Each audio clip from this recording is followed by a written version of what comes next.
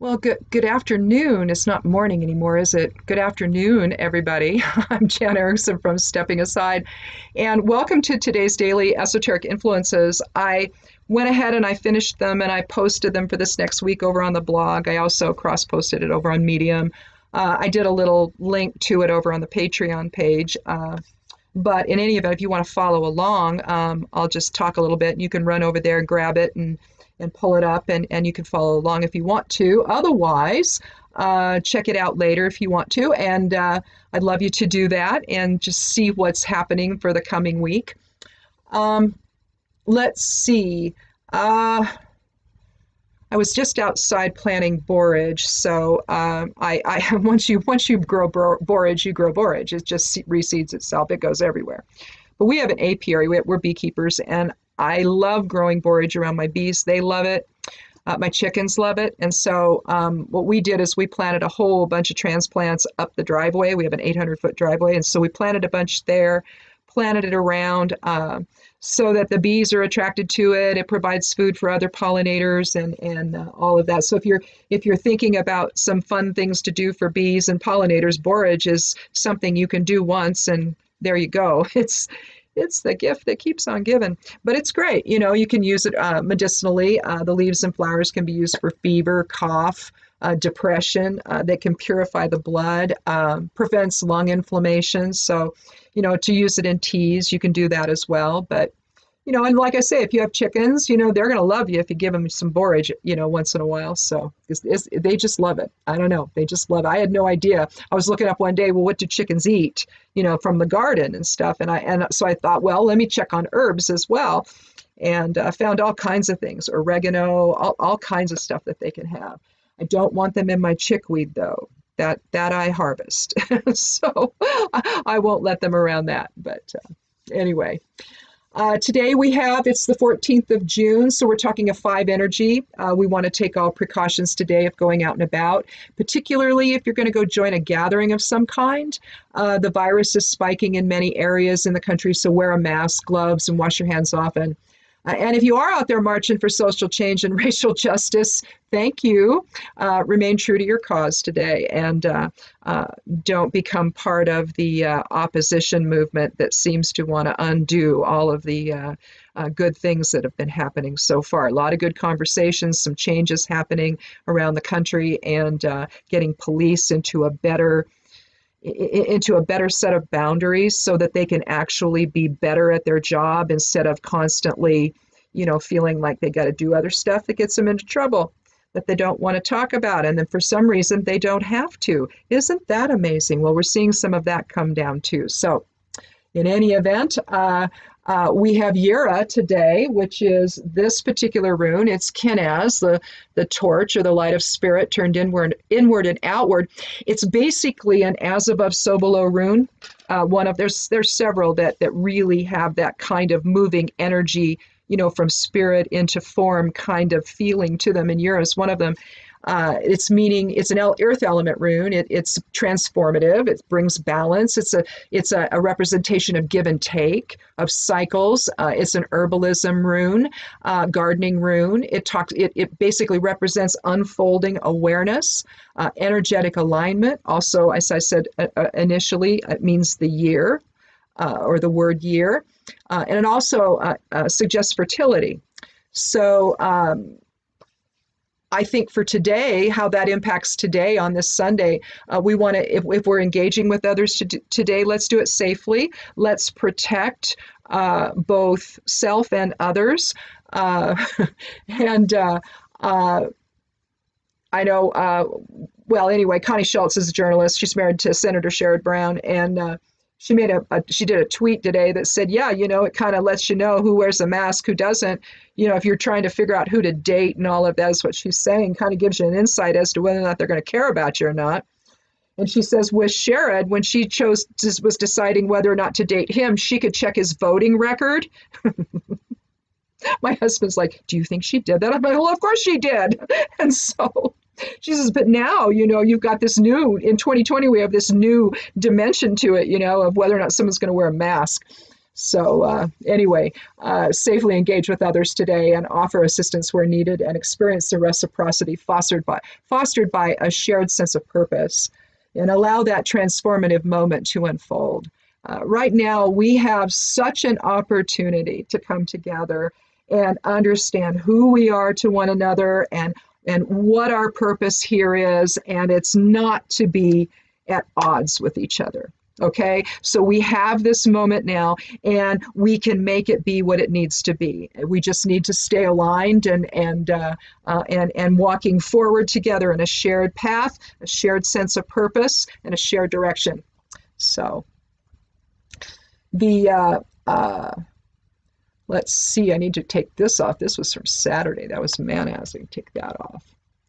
So the sun is, or not the sun, the moon is in Aries right now. And whenever that's the case, especially if you're going to be out and about marching, or, should you come into contact with authorities for some reason, be aware the moon's in Aries. And so you're going to want to be careful. Patience is said to be a virtue, but that virtue may be sorely lacking today with the moon in Aries. So if you're feeling like you want to get into it with anyone, remember that this feeling may pass. So, be sure this is the real hill to die on, okay? Make sure it's really an argument you want to have, because if it isn't, if you can let it go, do. The moon in Aries is a struggling experience at times, and emotions get in the way of will, and pretty soon maybe you take the bait when maybe cooler heads might have not done so. If the moon was in something else, maybe in Libra or something, maybe you wouldn't have felt like doing that. And so again, just be really careful that way today. Let's see now, as far as the human design stuff, the I Ching stuff at the end of the piece that I do, as the virus spikes around the country, we continue to stay home or protected if out and about. That's the sun's placement. And as we maintain, let me read this again. As the virus spikes around the country, we continue to stay home or protected if out and about, as we maintain the rhythm required to stay the course. Now that's both the sun and Venus's placement on the human design chart today. And I just think that most of us that aren't struggling against this whole idea have really gotten into a sense of rhythm. We know what we're going to put up with. We know what we're not. And as the virus spikes around, we had here on the Oregon coast, there's a fish food processing plant. And there's several locations, I guess, and they've all closed, according to the article I read, because they had 100 people come down with this. And then 6 more in the area, unrelated, came down with it all at the same time. So something's happening, and they're real worried on the coast because they just don't have the hospital beds if the worst happens here, right? So I don't know what's going to happen there. But every single time we have a holiday, this is what happens. 2 weeks later, we see the big spike. Well, when is that going to overtake the hospital's ability to deal with it? They still don't have what they need. So, we're not in any better place now than we were, realistically. So to stop wearing masks and gloves and to stop socially distancing and all of that just makes no sense right yet. It just doesn't. As we remain attuned to our collective purpose, allow the spiritual warrior within to speak truth to power, expressing the highest principles possible right now as we effectively move around any obstacles thrown in our path. Give the naysayers and oppressors, in other words, no room for any success on their end. We need them to understand that they're thinking wrongly about this, and that the only way we get through it is together, to be on the same page with it, and then, we can deal with it. But if you've always got to worry what the guy, 2 feet away from you who's not wearing a mask or gloves in the groceries, in the Safeway store in my town, who's putting stuff up on the shelves, well, why would I want to go back there?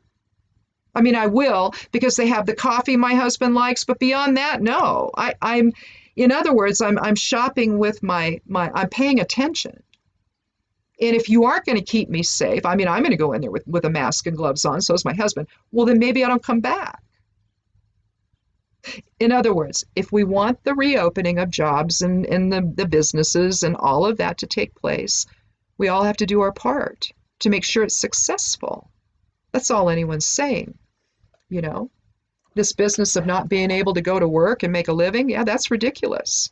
We have to be able to figure out a way to do that. We can't leave people with nothing. So if businesses are going to reopen, they have to do it safely. Require, like Costco, require everybody comes in with a mask on. Require it of your staff. Just do it. And then before you know it, this is going to be over with. We can go back to normal. Maybe. But if we don't take the bull by the horns now, who knows when that's going to happen?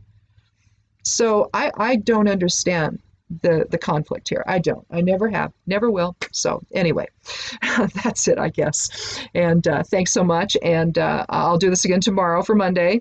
But if you want to, go over and check it out on the blog. It's over at imsteppingaside.com. And read the whole thing. See what you think. I really like looking at non-traditional types of divination stuff when we're looking at the different influences that are going on. I'm really not so much about predictions. For that I use my pendulum. So, but I'm not really about, and even with that, you know, it just depends on what the energies are. They could shift enough that the next day you might get a different answer. But it just means that something has taken place to shift the momentum or the conversation or something into some other area. So, but even with that, you know, I'm very careful about it. I'm not into predictions. I just like to look at where the influences are and what the impact of this and that might be on people. To just be aware. It's almost like just giving you a heads up to the energies that are happening in any particular given day. So anyway, that's all it really is. So if you like doing stuff like that, like I do, then come back and we'll do this every day. And I took it off of the Somewhat Daily Tarot and Rune to reduce the length of time on that because that was getting too crazy. And so trying to basically put together the astrology and all of that with the reading. I'm still going to do a little bit of it, but I won't do to the extent. So anyhow. I kind of like it, the way it flows like that better. So anyway, thanks so much for watching, and we'll talk to you tomorrow. Be good to yourself, be good to one another, and blessed be.